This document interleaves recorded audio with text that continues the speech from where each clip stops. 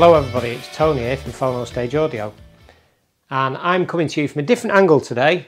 I've done plenty of reviewing lately. I've got plenty more to do, and I've got got a guided tour that I'd like to take you on, and I'm going out on a little road trip at some point, which I'm going to share with you. Today, from the Phonostage Audio YouTube channel, I'm going to talk to you about my 10 hi-fi rules you should definitely stick to. Now, why am I doing this? I'm doing this because there's loads of stuff out there. There's lots of useful guides and information, and this is better than this, is better than this, is better than this, and you shouldn't do this and you shouldn't put that there, and all sorts of things. And we love reading it, and we love reading reviews, and we love absorbing all this stuff. And it's very easy to get a fixed view of what you like, what you're going to do next, what you think is the correct thing about hi-fi or listening or the best music. And no matter how, you can possess that as much as you want. You can own it and you can broadcast it. But I can guarantee you that as you go through life, all that will change. All that will change. And I'm going to talk a little bit about that in the 10 things you should definitely stick to.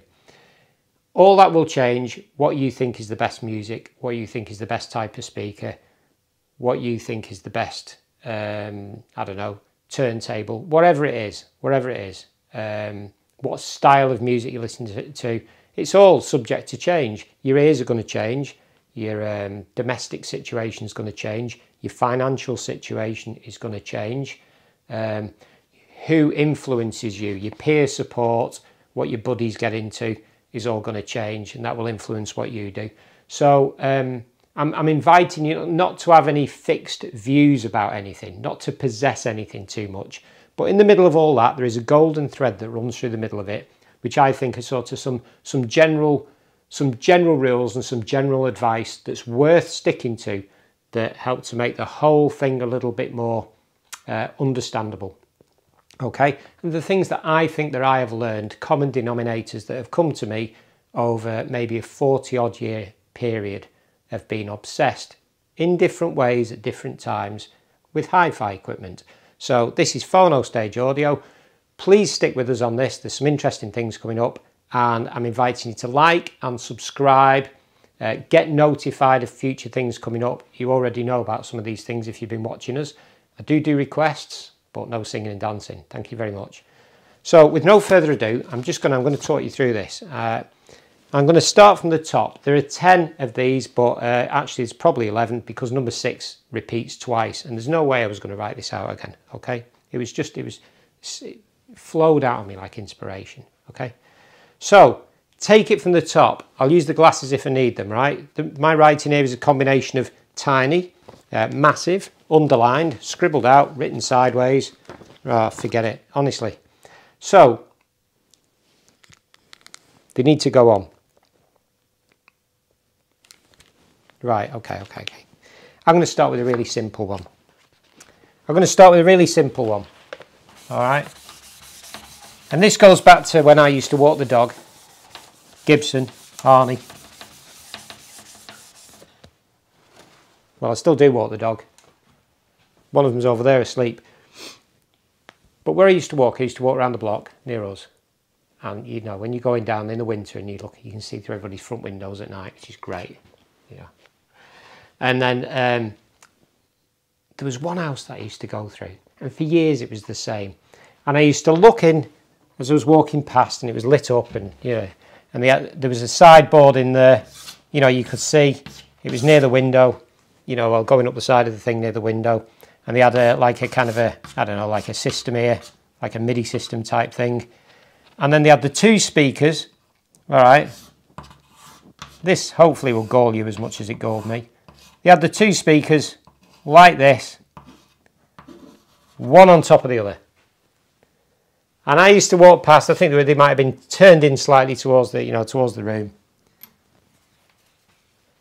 And I used to look at that, and there was room to put the speakers, one at either side. And I used to look at that, and that really used to seize my bearings. That did. I didn't like that at all. You know, every time I used to walk past, I had a slightly queasy, uncomfortable feeling. I wanted to sort of knock on the door and give them some advice, which would have probably just got me battered, really. So that is the first rule. What is the point of that? That is like going out and not buying a stereo. You're going out and buying a mono. I just don't get it anyway. So there you go. That was my first one. I've had to get that out of my system. I've been carrying that around with me for a long time. The second one, okay, is pretty straightforward. And this kind of relates to this as well. I don't remember if this system here had a record deck on it, but let's pretend, okay, that it does have a record deck on it. All right, that's a record deck. Right?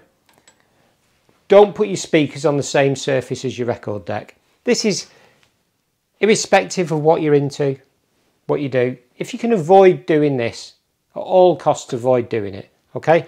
Because the record deck picks up vibrations from the record. This is quite fundamental. You probably know this. The record deck picks up the vibrations, right? The needle picks up vibrations, right, from the record deck, or it vibrates, picking up the undulations in the groove, okay? It's essentially, it's a vibration detection device, right? And then that then plays music through the speakers, which vibrate, and they vibrate the cupboard that it's sat on, which feeds back up to the record deck, vibrates the disc. It's picked up by the stylus, by the needle, okay, which in turn makes a sound, vibrates the speakers, which vibrates the cupboard, which vibrates the hi-fi system and the turntable, picks up that vibration sound and recirculates it and recirculates it and recirculates it, and sort of sucks the life out of your sound. It's hard to explain exactly what it does. It cancels out certain frequencies. It can, in extreme circumstances, at loud volumes, cause like a kind of a bass feedback swell, which will just knacker everything up. But at low levels, it definitely takes something out of the music. You know, it's more, you might not hear it in its own right, you will hear what it's doing. Okay, so it's a general untightness and nastiness. So don't do that, and don't do this. Don't do any of that stuff, right? Just a minute. Just don't do it. That is a definite rule. Okay? Now, there you go. Next one. This is one for, I'm hoping to upset a few people here. Don't listen to snake oil and snake oil dissenters. Now, what do we mean by that, right?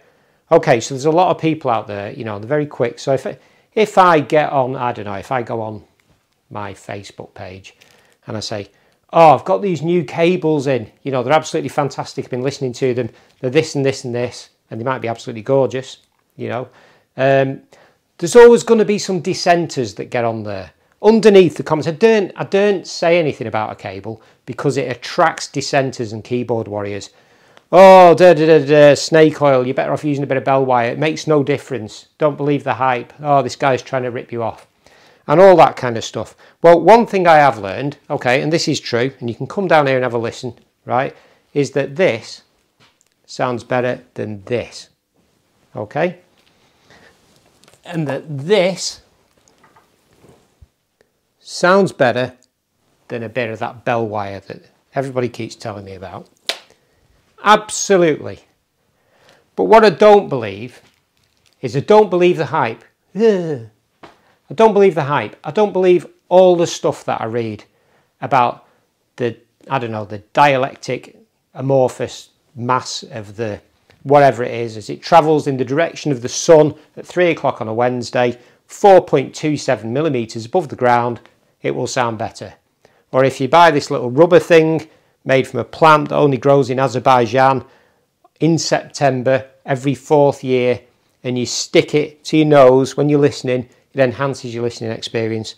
There's a lot of bull out there, isn't there? There's a lot of snake oil out there, okay? But that doesn't mean, that doesn't detract from some general truths, that sounds better than that. So when you start being a snake oil dissenter, what you're actually doing is something that you're really discouraged from doing in lots of other avenues of life. And that is generalising about groups of things or groups. It's about saying they're all the same. It's completely removing any individuality or any objectivity about it. You've made a subjective decision that there's no such thing as improvements or whatever it is. You know, that anybody who says this cable's better than this cable is the same as the person that says that, you know, if you sprinkle moon dust on your HiFi at 3 o'clock on a Wednesday, you know, it's going to sound so much better. And, you know, like what this cable did when such a body connected it, you know, after, I don't know, putting one of these on nearly broke the internet, right? That's how people speak these days. So, yeah, there's a lot of bullshit out there, okay? I don't mind saying it. But the fundamental truths remain, okay? Good engineering, good materials, it's good physics, it's good electronics, it makes a difference. It's as simple as that. And if you don't believe me, go to a HiFi shop and just say, I have got some rubbish cable here. I'd just like to compare it to some nice cables and get into a good listening environment and have a listen. Don't believe the snake oil. Some of the stuff that we have here, you know, if you read the list of, I don't know, technical, I don't know, if you read how it was constructed and what the company is saying about it, you would think, what are they on about? Not all of it, just some things. You don't have to really listen to all that because often it doesn't make a great deal of sense. But it does matter if it sounds better and if you can afford it and if you're comfortable paying for it. That does matter. So don't believe the snake oil. Don't believe the snake oil dissenters. That is a definite rule. Okay, number 4. Don't lead your life by the reviews. Don't lead your life by the reviews. Now, reviews are fun and they're useful and they have a place, okay? It definitely does. It's very informative. It's very interesting. It's better than watching certain stuff on the telly that some people attach themselves to 3 times a week, 7:30. I love watching reviews and I like making reviews and I love reviewing stuff because when I listen to stuff and I really get into it or I really get a feel for it, it's like I really want to be able to kind of convey that and articulate it to other people. But just because I think it doesn't make it right. I'm not trying to shoot myself in the foot here, okay? And it's the same for everybody. It's a very subjective business. The reviewers, wonderful as they are, including myself in this, reviews, they don't have your house and they don't have your ears and they don't have your head. Remember that your head is part of the synergy of everything that goes on with equipment. You know, I've had people down here, demonstrations of stuff, and it's pretty obvious to me that that goes better with that. You know, it's generally accepted, you know, rule, really. And despite that, the person will say, yeah, but I prefer this one. And they'll have a listen to something that's completely off the wall, you know, and say, oh, no, that sounds better to me. And you think, well, does that sound better with that? But no, you see, your head is part of the synergy. If it sounds better to you, it's better. It's as simple as that. There is no real ultimate better. That's why when you go around a hi-fi show, you know, somebody said, it was a review I read, or was it something Derek Hughes said? If you take a CD around a hi-fi show and you go around each of the rooms, and each one is the ultimate truth. Oh, yeah. But you take a CD around and play the same track in every room, it'll sound completely different in every room. There is no ultimate truth, okay? So, so enjoy the reviews, okay? Enjoy them, okay? But don't be led by them. Don't be led, all right, okay? Don't lead your life by the reviews. Now, the next thing, number 5. This is where we get to the double number 6s, just to confuse myself. Oh, yeah, this is a simple one. Yeah, we're going to alternate between philosophical and physical. Don't let your speakers move. People talk about expensive speaker stands and all this kind of stuff. You think, well, why is that? Well, there's a number of different reasons. But one of them, look at this. Don't let this happen. Now, why is that? Now, this isn't perhaps the best example, but I've set up this little, this is a stunt that I set up earlier. I don't normally have any speakers doing this. This is actually rocking sort of at 45 degrees. It's on an uneven floor, and I've fiddled about with the spikes and sabotaged it. Sometimes they rock, let me just do this. Sort of, can you see this? Sort of, oh, I can't do it. Forwards and backwards like that. Just like that. Now, what's the problem with that? Well, first of all, you're trying to generate some bass from this box, from whatever box you've got. And in a pistonic motion, do you like that? The bass driver moves in and out, in and out, in and out. Now you imagine if this is just one reason, and this is my favourite, this is one for today. So you've got the bass driver moving in and out, moving some air that pushes that movement translates to your ears, and your ears move. Simple as that. So it's moving in and out. And the cabinet is still rigid. So the bass driver is moving its optimum. Let's say it's moving 1 centimetre forwards, 1 back, 1 forward, 1 back. Right? This is an exaggeration, by the way. Now if your box starts to move, okay, it's going to move in opposition to the bass driver. The bass driver is going to push itself out, and the cabinet's going to push itself back ever so fractionally. And then the bass driver is going to come the other way, and it's going to come back, and it's going to start moving in opposition, or in sort of chaotic motion with the bass driver. And essentially, for every time it does that, moves in opposition, if this goes back half a centimetre, if this goes forward a centimetre, but this is going back half a centimetre at the same time, this is only going to come out effectively, it's only going to get half a centimetre nearer to you. This is very crude, right? But essentially, everything's going to be moving kind of in opposition to each other and cancelling itself out. The box won't move at the same speed as that, it won't keep up. So the variance of the inaccuracy will be variable. What am I on about? Right, but basically that's it. If your speaker isn't rigid on the stand, it just won't sound as good. Because its function will be affected. It's simple physics. This is nothing to do with witchcraft and snake oil that we spoke about earlier. Okay? Get your speakers. It's like this one, the thing about, I've rubbed it off now, about the record deck and the speakers being on the same thing. Some things are just all about physics, vibration and where it goes and what it does, and it's pretty straightforward. So if you've got speakers on stands and you want to make an upgrade that possibly might benefit you more than going out and buying a new pair of speakers or some fancy snake oil cables, just check that you're set up right. Check that you're set up right. There's a whole video I could do about this, about setting stuff up right, but just check that the fundamentals, cover the basics, and then worry about the little things afterwards, because they can make a massive difference, right? So that was number 5. Don't let your speakers move. Show demo brackets. There you go. Number 6, part 1. Do keep your records clean. Now, clean and clean are two different things. There's clean looking clean, and there's clean being clean. Now, you may think it doesn't make any difference whatsoever if your record is microscopically clean, and it might not have made any difference to you all your life when you've been playing your Led Zeppelin records to death and all the other stuff. And if you're just very utilitarian about how you play music and how you play records, and you've got kind of a modest sort of a setup, and for years you've just treated your records the same, and you've never bothered about whether or not you've never probably cleaned them in years, it kind of doesn't matter.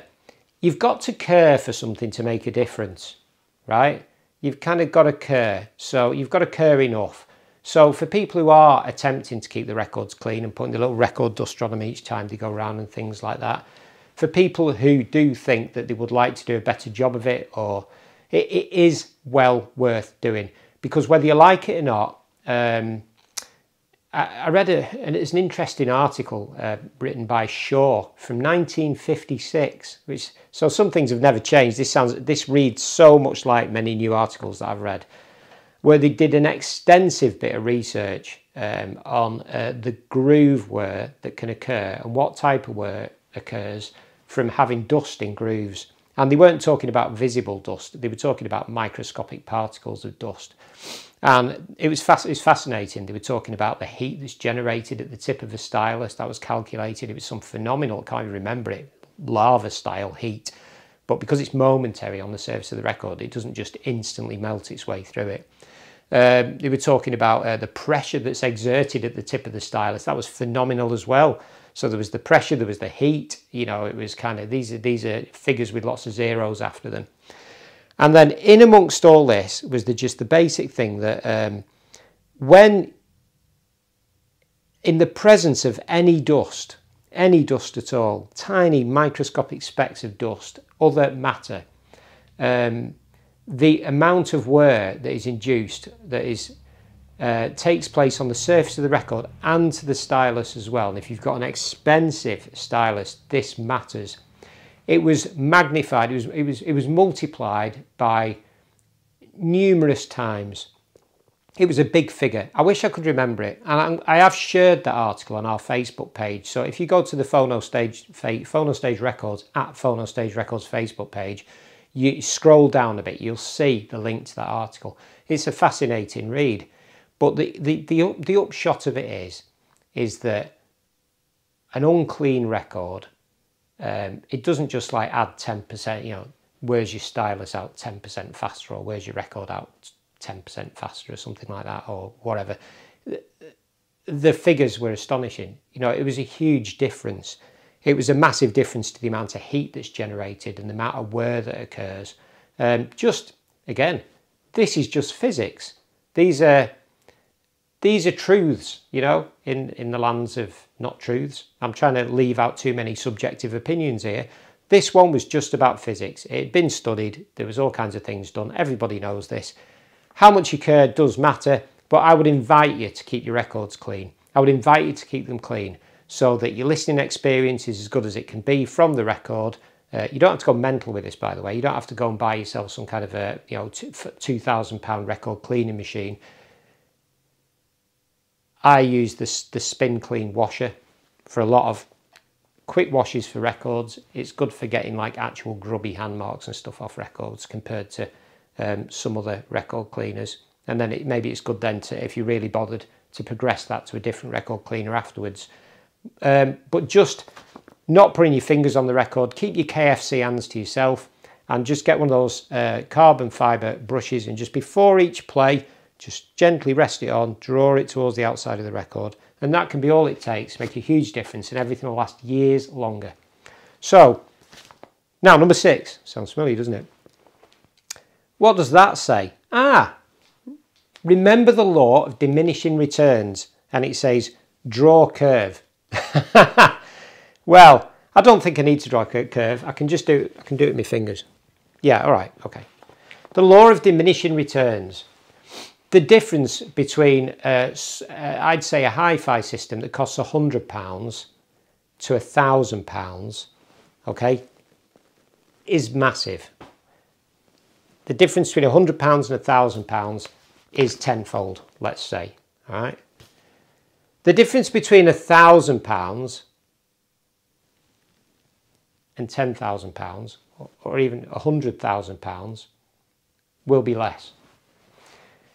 The difference between £100,000 and £200,000 will be totally subjective and minuscule, in my opinion. In my opinion. The law of diminishing returns applies to so many different things in life that I cannot see how HiFi equipment could be completely excluded from it. Okay? It's like the more you spend, the higher up the tree you get, the smaller the differences become. Okay?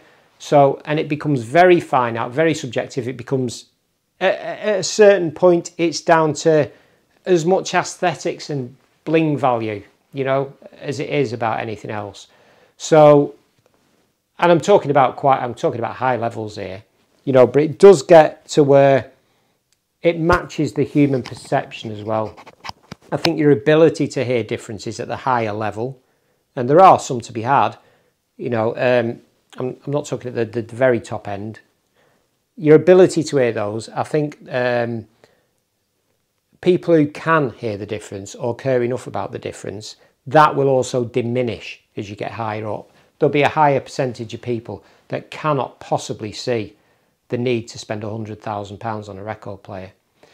So it's for a smaller amount, it's a smaller difference, and it's for a smaller amount of people. But even at that, diminishing returns still applies.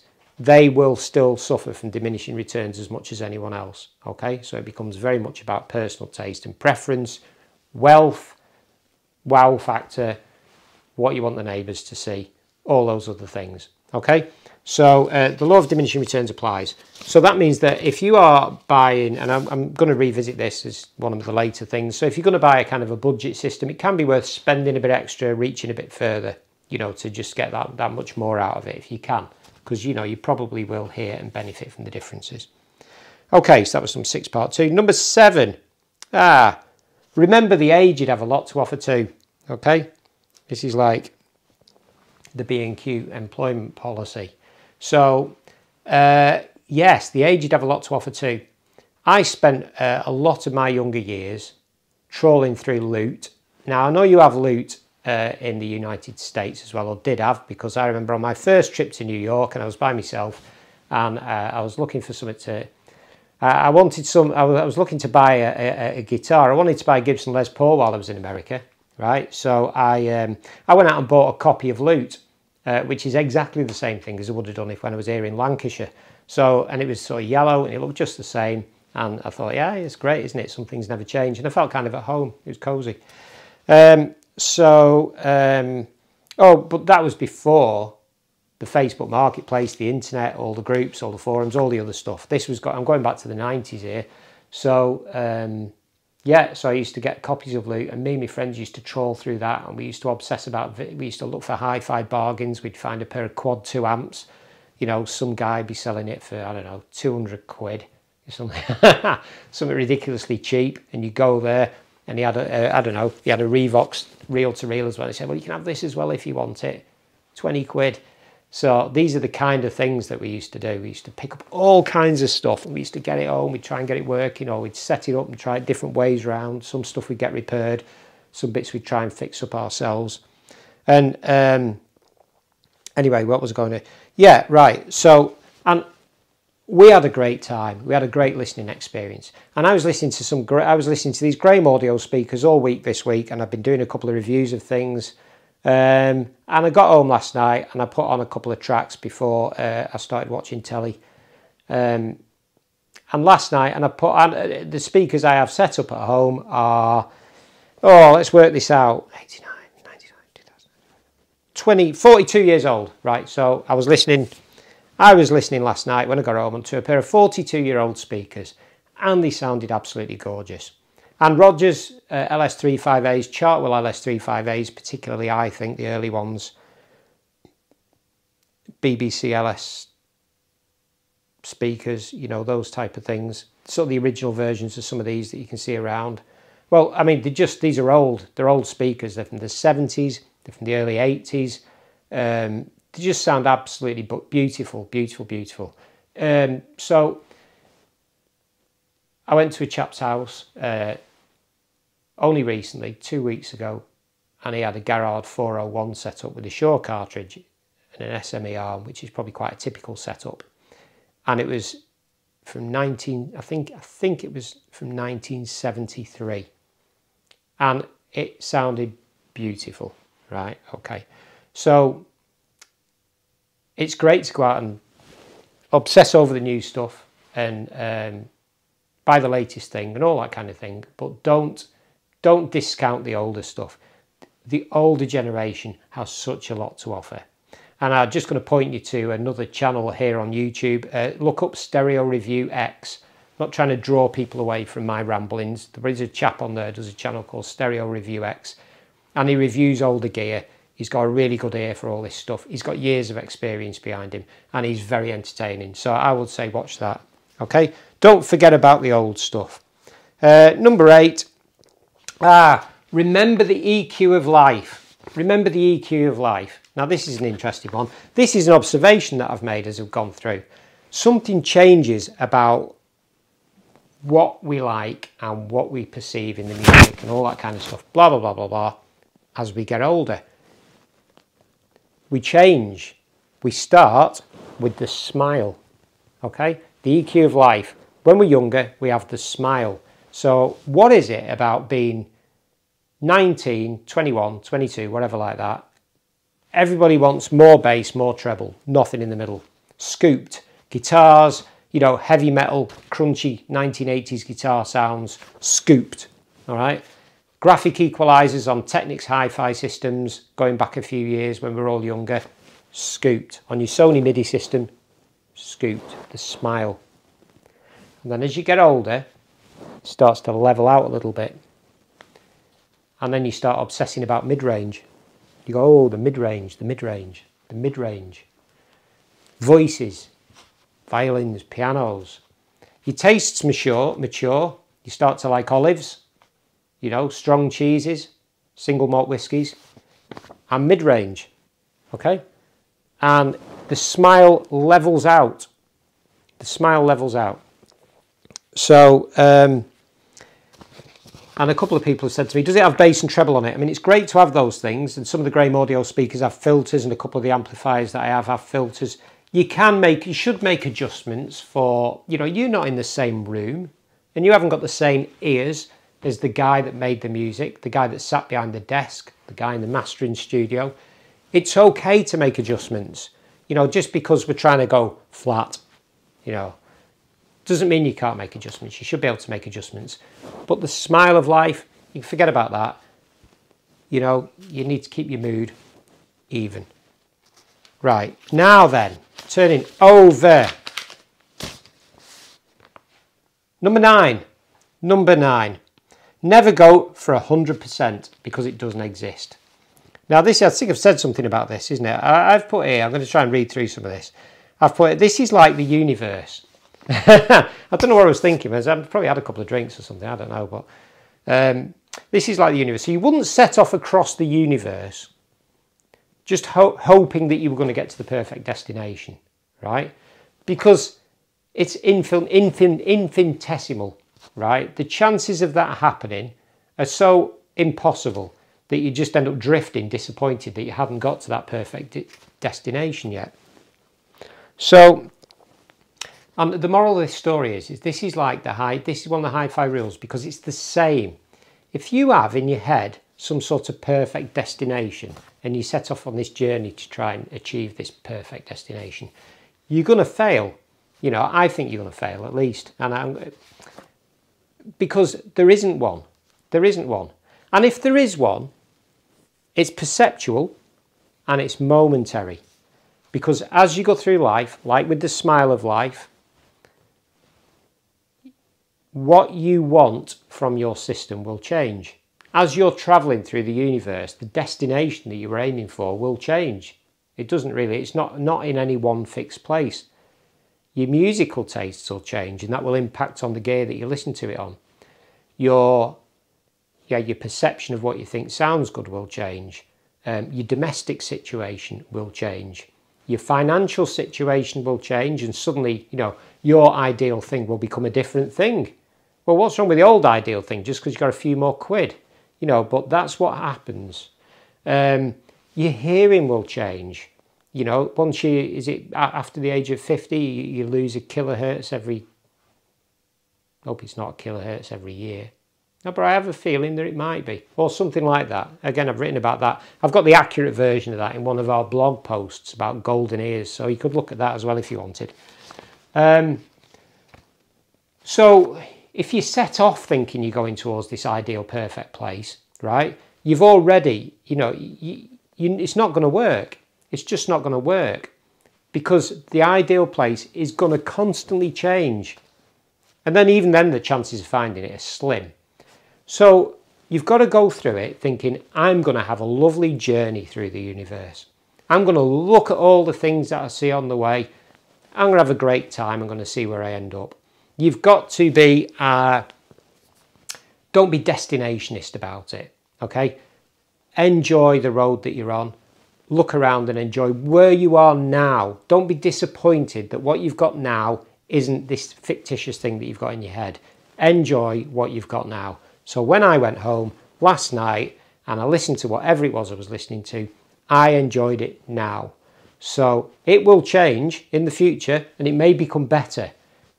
But it might not be the better. If it became better, now get this right, if it became better in the future, but I was transported through a wormhole to that place now, I might think, that does not sound better. That sounds shit. You know, this is like free jazz on a pair of micro speakers, you know, so it was just... But I'm not going to be transported there through a wormhole. I'm going to get there through a process. I'll be older. I'll be in a different position in life. I'll have heard lots of different things that influence me. Then when I get there, it might sound better. Does that sort of get across to you what I'm trying to say? Enjoy the journey. Don't be destinationist. And number 10, if you're not going to buy the best, if you can't buy the best, don't buy the worst, right? When I was younger, I used to try and fix cars or whatever, motorbikes that I used to have. And I used to go to the tool shop in town. I didn't go to like the fancy tool shop. I went to the cheap tool shop, you know, and it's like full of sort of like, you know, those kind of green handled, see-through plastic handled screwdrivers with chrome plating on that comes off and all that sort of thing. And the amount of times that I was frustrated in my efforts to fix something by a rubbish tool is just absolutely loads. The times, the socket set, just you try and get a bit of pressure on it, it slips, you know, it won't go, the ratchet fails, you know, it's cheap as chips. So time after time, and I realised then when I started buying better quality tools, and they weren't the best tools, but better quality tools, I just realised I was started building up a collection of tools. They were lasting longer and I was actually being able to fix things. So it's the same with many things, you know. It doesn't cost that much more to buy something that's good enough to do the job and last a bit of time. You don't have to get the best of everything. You don't have to go out and buy snap on everything. Which is, although it's not very nice. So if you can't afford to, or you're not inclined to, or you don't see the justification of going out and buying the best of everything, okay, don't buy the worst, because it will not last, and your satisfaction that you get from it will be so low you might never go back to HiFi. You might miss out on all those learning experiences that you could have and listening experiences for the rest of your life. You could really just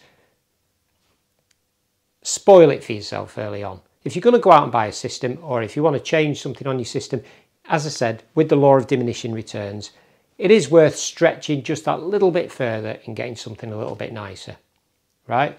So there's 10 rules there. I should have written them all down on the board, but you know, I don't want to get rid of that because it's very nice. And I was going to spin the board around, but because it's kind of almost Christmas, we've sort of like, I don't know, put stuff all over it.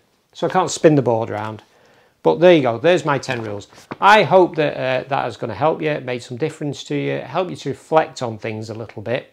And all I really want it to do is help you to get the best of your listening experience. Have more satisfaction. Don't be dissatisfied, okay?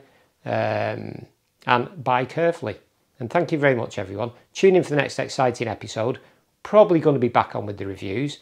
And just like and subscribe, and you get notified by subscribing. You'll find out what it is that we're going to put up next. Thank you very much. Bye.